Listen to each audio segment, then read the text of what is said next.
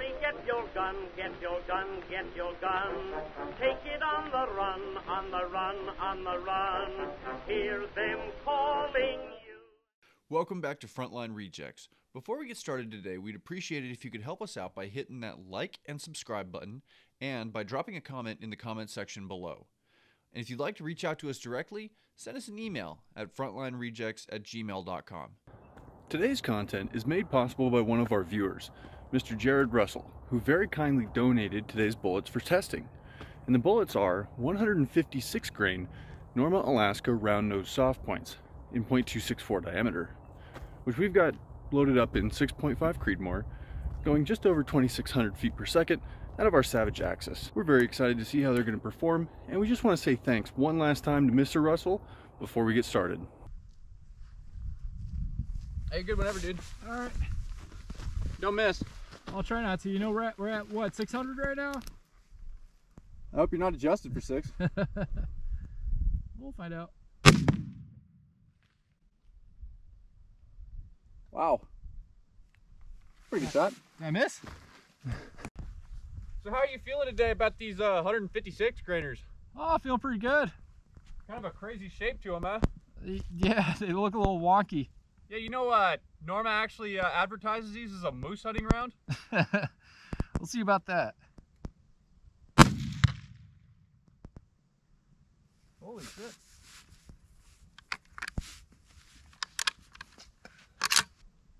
All right. And then left row, yeah? Yeah. I'd aim it at the left row. You got a live round in there? Yeah, I do. All right. I think. I don't know. I don't know what I'm doing. Yeah, you know. To be honest with you, I'm a little hammered. Well, dude, we kind of just, you know, we sort of wing this stuff. Yeah. It's definitely not an exact science. No. Send up a few Hail Marys, see what happens. Well, I'd say that probably worked out for you. Yeah, it looked pretty good to me. Yep. Yeah. Nice thing about the 6.5, you gotta see the impact. Yeah, it's a very forgiving cartridge. Let me get on target. Yeah.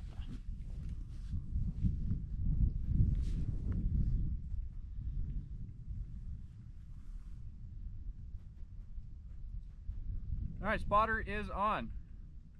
We are gathered here today, sports fans, to watch Andreas fail miserably. Well, I think I failed. might have to come back another day.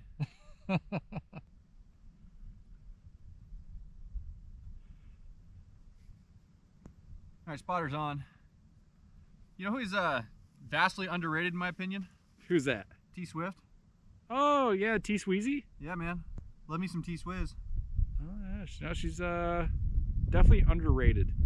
Yeah, her earlier albums really rocked my world. Oh, yeah. We will never, ever, ever get back together. Fuck yeah. Solid hit, bro. Fuck yeah. Overall, the Norma Alaskas did pretty well. We didn't have high hopes for expansion at longer ranges given the weight of the projectiles and the velocities we had them moving at.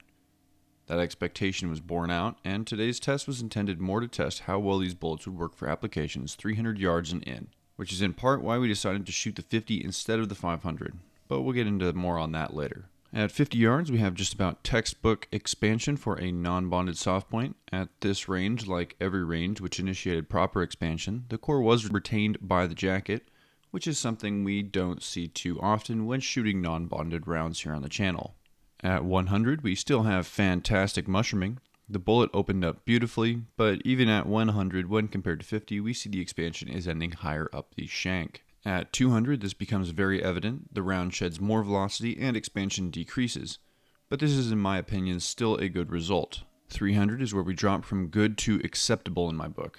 I would still feel comfortable hunting with this bullet at this range. As the graphs will show, we still did get around 1.5 times expansion at 300 yards, which in my opinion is sufficient to transfer energy to the target. At 400, the round tumbled on impact and the top half was torn off. I think the bullet was right in the velocity range of too fast to FMJ, but too slow to initiate expansion. So we got keyholing and tearing of the jacket, leading to about half of the lead core lost. Getting into our graphs, at 50 and 100, we have expansion in excess of 2 times the original size of the projectile. This drops consistently at each range past 100, but like we mentioned earlier, 1.6 times expansion at 300 is still pretty decent. At 4, we had the bullet tumbling with the jacket tearing away, so while the projectile measured 1.8, I wouldn't consider that a good result. We can also see on weight that at 400 there's a significant reduction from the lost section of core. Average overall expansion is 1.99, damn near twice the original diameter, and average weight retention was just shy of 80%, which is great for a non-bonded round. Weight retention at each range was stellar, minus the 400 of course. From 50 to 300, the bullet retained slightly more weight, and this may be the lowest weight standard deviation we've recorded for a non-bonded, non-monolithic bullet so far. It is, however, not fair to measure this bullet by the numbers to other bullets that we have tested in 6.5 Creedmoor, because we shot non-standard ranges with this bullet. Instead of 100 to 500, we did 50 to 400, so it's not a fair comparison. Now, we did attempt to shoot 500.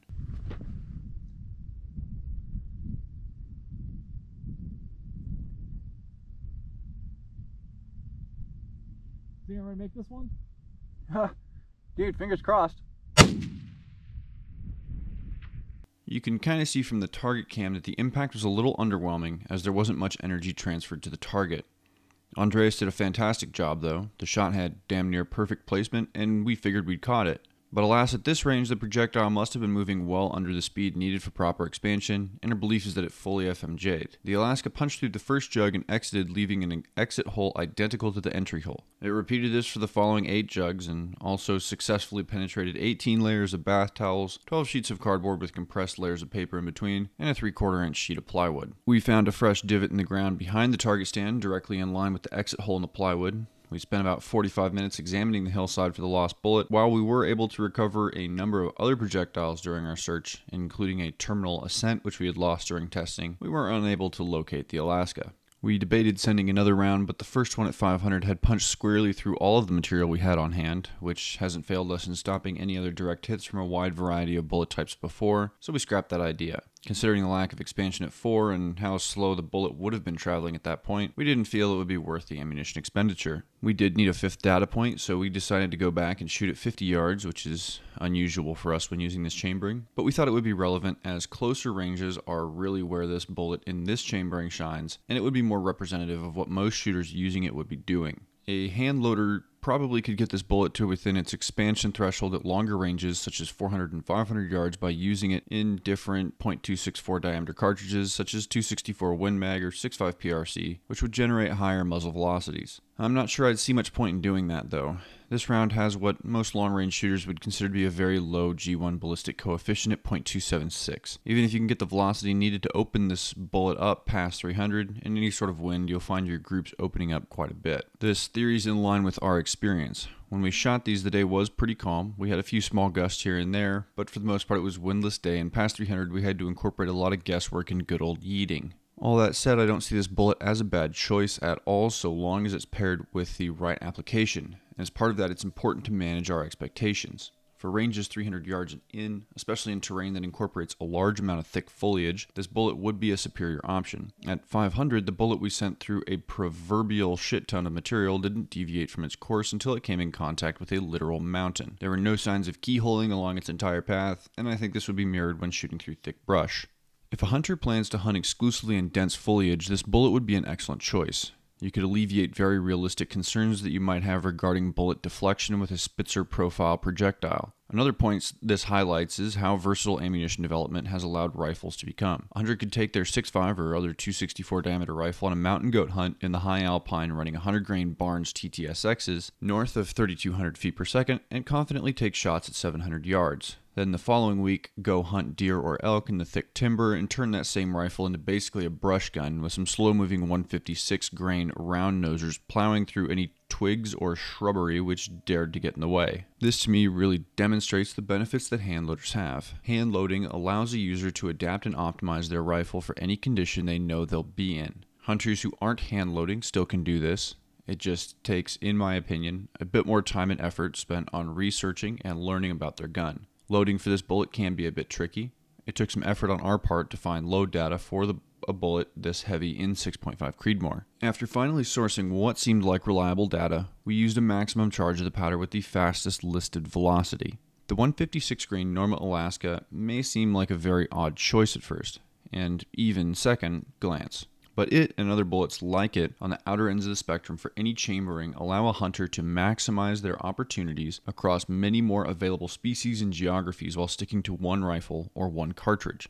We hope you've enjoyed today's presentation, and if you've found that you got something out of it, feel free to like and subscribe. And if you've got any comments or suggestions for future testing, drop that in the comments section below. Thanks for joining us, and we'll see you next time.